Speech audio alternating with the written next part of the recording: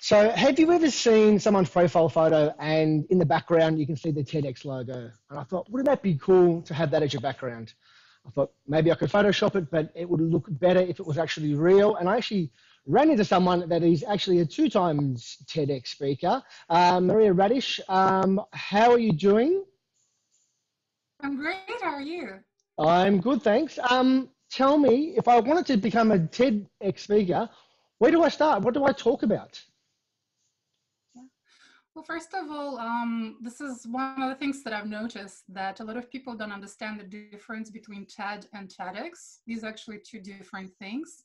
It's the same platform, but TED is the main organization and they run their conferences usually in US or Canada. It's very hard to get as a speaker on that stage, and it's the most prestigious step of the TED Talk. And TEDx is local organizations, those organizations that get licensed from the TED platform, and they're on local events.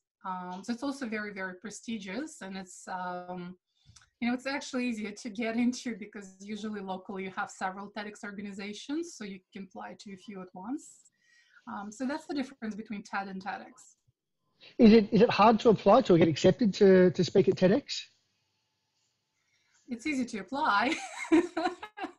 It would differ if you get accepted because every team, so every year, every TEDx organization has a different team. And they decide what would be the overarching umbrella for that particular year. So you might have a really brilliant talk, but if it doesn't fall under that umbrella, they're going to have you in the database. They're not going to say yes to you. So they have a clear picture what they want the event to look like and what they want content to be like and what the topics they want to be covered. So if your topic simply doesn't fall under that umbrella, you're going to hear no. And, they also consider other things. For example, some TEDx organizations, they specifically look for people who are already established, those who already have following on social media, because it would mean that it would be easier to sell tickets to their event. But there are TEDx organizations that they want emerging thought leaders. They're looking for something really new, some fresh ideas, some new speakers. So, it really depends. So there are other requirements that every team decides on. And once again, if you hear a no, please don't think that your idea is not worth spreading. It just means, either it's not the right time or it's just not the right organization, and just keep applying.